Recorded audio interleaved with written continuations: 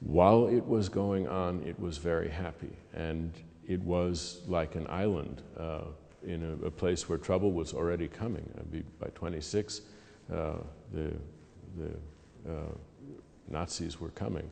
They hadn't got there yet, but there was a lot of anti-Bauhaus feeling even as it began. So I think while he felt a certain pressure from the outside community, it's in no way reflected in the images that one looks at. And they weren't edited out.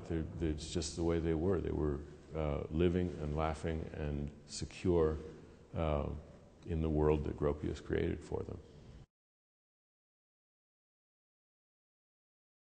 You wouldn't really want to fiddle with his tools, but when he wasn't working, he was very open.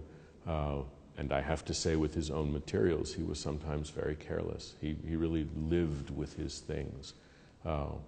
But this reaching back into the past, all of his tools, I mean, he bought new brushes, obviously, but a lot of stuff he was using to make things out of wood and so on were his father's tools. They were very close, and my grandfather was very encouraging of my father's work.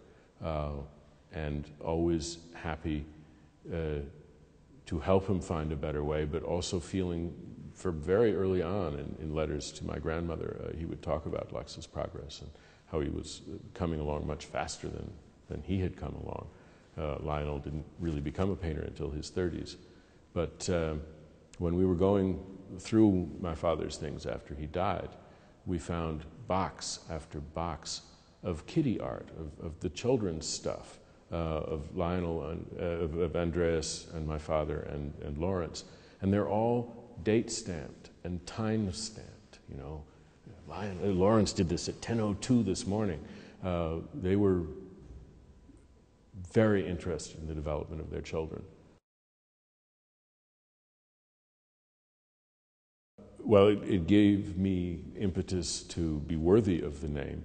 The best part of it is that it made my career track acceptable. I'm an actor, a stage actor only, but instead of being pushed towards a different kind of career, I was pushed to be creative, and I was fortunate enough to be creative in a way that they hadn't been before, because I know my father suffered from worry about either being taken seriously because he was the son of the great man, or being compared negatively to his father.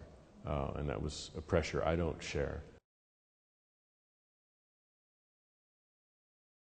He said, when I last came here with my friend Giles Constable in 1936, I went to my favorite tobacco dealer who was on the street between the master houses and the Bauhaus, and he refused to serve me. And that said, this world is over, because he thought they were friends. My father began smoking when he was 13, and this is 13 years after that. And so for this man to turn his back on him caused my father to turn his back on the past.